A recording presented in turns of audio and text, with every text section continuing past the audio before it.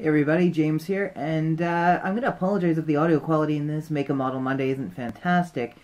I'm shooting on location with my buddy Bo here, and I'm having to use the mics that are built into the camera, so the audio quality isn't going to be fantastic. So, this is my cat Bo, and he's not feeling too great.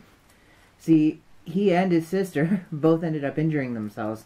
His sister pulled a muscle in her leg, and she had to be put in a crate for 3 weeks, and Bo here, not to be outdone, jumped up on the cage the first day she was in it and broke his leg. So one of the problems we've been having is that he has to be kept in this small cage until his leg is healed, and we put his food down and he keeps dumping his food over because the cast keeps hitting it.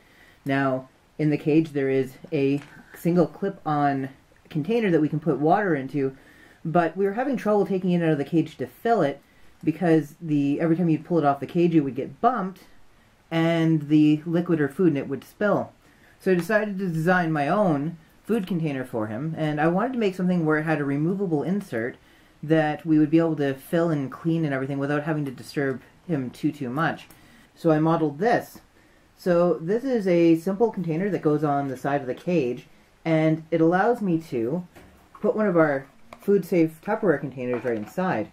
Now technically you can put food, dry food that is, into a PLA container and there shouldn't be a problem with it.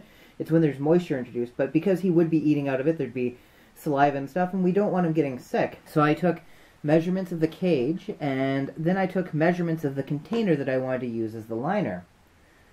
Then I jumped into Fusion 360, and it took me about a half an hour to model this up, and I wanted to save material, and this also prevents, if anybody's ever filling the dish, the holes in the bottom will prevent them from putting water or food directly into it, which will keep him safe. So it was about a 5-hour print on the CR10, and as you can see, it printed fairly evenly. The only snag I ran into is that the support material curled a little bit, which meant it didn't want to detach all that fantastic.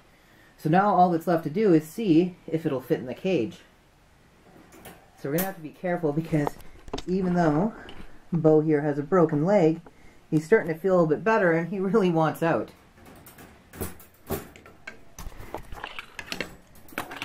Stay out of the camera, Bo. Okay, we should have a good view there, and with any luck, we should be able to slip that on just like that. Then we can take his food tray, place it in there, and we're good to go. So now he's got his food and his water there. He has everything he needs for the next, unfortunately, 12 weeks of captivity that he's going to be facing. So, yet another way that 3D printing can take a situation like this and make it a little bit easier. So now when we want to fill his food, and eventually I'll print one for his water, we can just take that insert out, refill it, and put it back in without having to disturb him too much.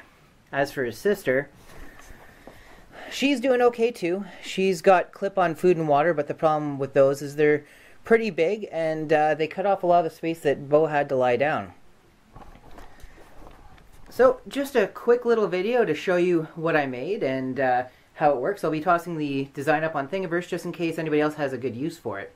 If you have an idea for a future Make a Model Monday, let me know in the comments below and I'll see what I can do. And until next time, stay creative.